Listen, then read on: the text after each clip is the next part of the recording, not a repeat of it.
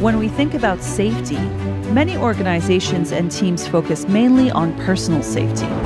While personal safety is important, let us compare it to process safety and discover why we need to focus on process safety. Let's start by comparing the two. Personal safety involves safety at work by preventing common accidents and protecting our workers. We can see it focuses on the intersection of health and safety. Process safety, however, focuses on preventing catastrophic accidents that can damage assets and the environment and which result from process conditions. In other words, the intersection between safety and the environment. In a quick comparison, we can see that personal safety focuses on common accidents like slips, trips, and falls, while process safety focuses on process safety controls and measures. In personal safety, most accidents are due to human error.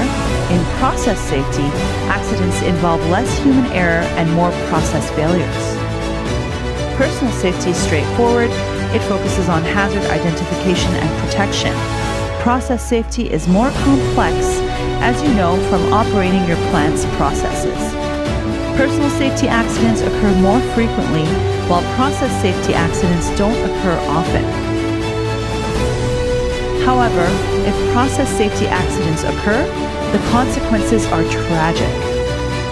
If we map accidents, we can see that personal safety accidents occur more often, and because of that, we focus more on personal safety.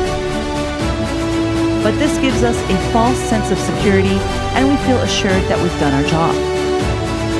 However, as you can see from the graph, the consequences of process safety accidents are terrible to assets, the environment, and human life. To realize why you need to focus on process safety, take a minute to imagine a process safety accident at your plant. How would it impact you, your team, society, and the environment?